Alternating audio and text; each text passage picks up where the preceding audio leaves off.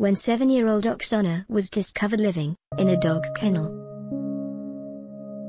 Authorities were horrified by the appalling conditions her alcoholic parents had left her to live in. But when the young girl crawled out of the pen on all fours, and could only speak through barks, it was like nothing they'd ever seen before. At the age of 3, in Kherson, Ukraine, Oksana Malaya had been left outside, in the cold by her abusive mother and father. In a desperate bid to keep warm, she crawled into a kennel with their pet dog Nida, a pen that she would live in for the next 5 years. Nida and the other neighborhood strays treated Oksana as their own, sharing their food with her, and even guarding her against the police officers who discovered her.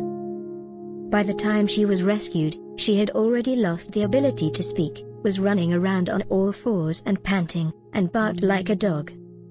She ate off the floor, lacked basic human skills, and even cleaned herself, in the same way as her canine friends.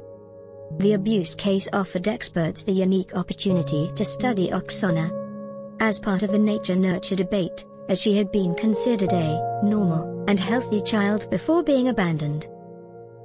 Despite being taken into a foster home, and learning how to walk and hold a conversation, she still held onto some of her canine behaviors. She hid items away much like a dog, and doctors said it would be unlikely that she would ever be fully rehabilitated. Even in her adult years, experts determined she had the mental capacity of a 6-year-old. Her case was compared to that of Jeannie Wiley, a 13-year-old girl who had been locked away from the outside most of her life by her abusive parents. Although Jeannie was not raised by animals, she suffered the same social deprivation as Oksana and could not talk or walk. She was locked in her bedroom from the age of 2, and tied up in a handmade straitjacket, and strapped to a chair because her father believed she was disabled. At night she was locked inside her crib, and was only fed a liquid diet, leaving her severely malnourished.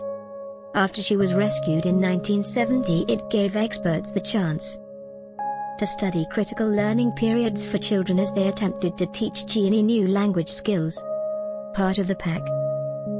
On November 4, 1983, a young girl was born into a poverty-stricken family in the village of Novoblagovishchenka, Ukraine.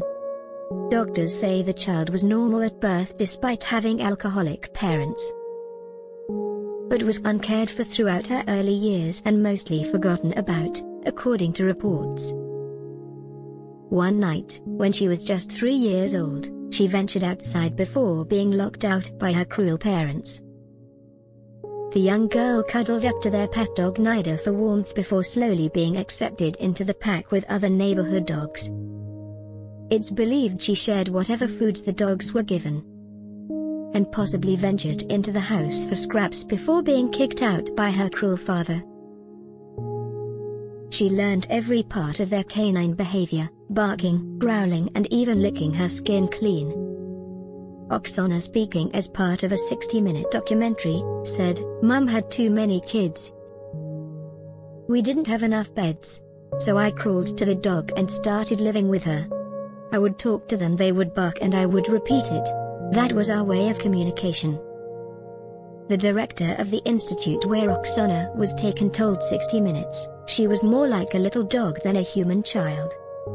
She used to show her tongue when she saw water, and she used to eat with her tongue and not her hands.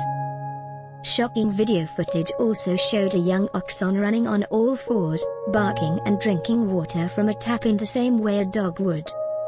Visitors rarely came to see the family, meaning Oksana's bizarre went unnoticed for 5 years. It was only when Oksana barked at a neighbor that it raised suspicion, and the woman rang Ukrainian authorities. They arrived at the home to find a horrific scene, a young girl walking on all fours and being protected by a pack of dogs. The animals were so protective of young Oksana that they would not allow police to get close and had to be coaxed away with food. She did not understand the officers and was only able to communicate through barks and growls. She was a completely feral child. She would also hide items given to her and hide them, much like a dog with a bone, and would attack and bite when scared, according to reports. Oksana was taken to a children's home where she was taught how to be human by stunt staff. She was taught to walk upright, how to communicate and how to eat properly for the first time. Now 38 years old, she lives as an adult in a special care home looking after animals and is able to speak and communicate some emotions. One of the care home workers said, "I remember when she was initially brought here. She wasn't like a human being, she was like a small animal. About half a year later she had completely changed." However, Oksana said she still has time when she feels lonely and reverts back to her canine ways. She said, "When I feel lonely, I find myself doing anything. I crawl on all fours. This is how lonely I feel. Because I have nobody, I spend my time with dogs, I go for walks and do anything I want to. Nobody notices that I walk on all fours."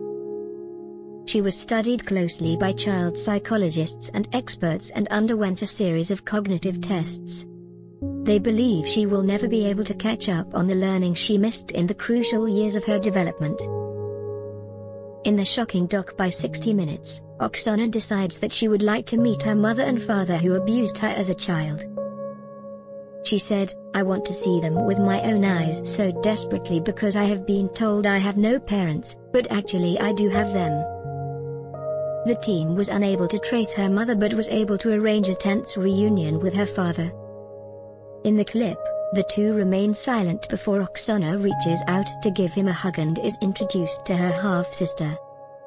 Oksana is sadly not the only feral child case from around the world.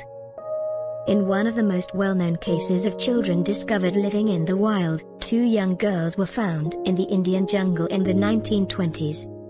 Rescued from a wolf's den at the tender ages of 3 and 8, the children had been living with a female wolf and her protective pack. It was never clear if the two were related or exactly how they ended up there.